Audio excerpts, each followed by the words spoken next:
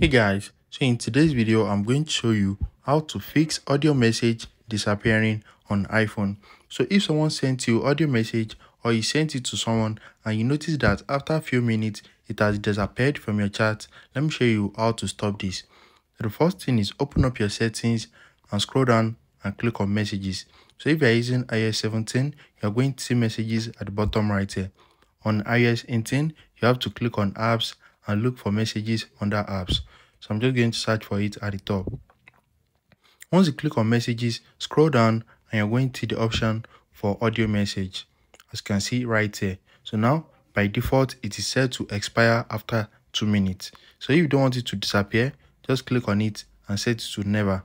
So now even after 1 year, 2 years, it's still going to be in your chats, except the person delete it or you delete it yourself. If you found this video helpful, smash the like button and subscribe.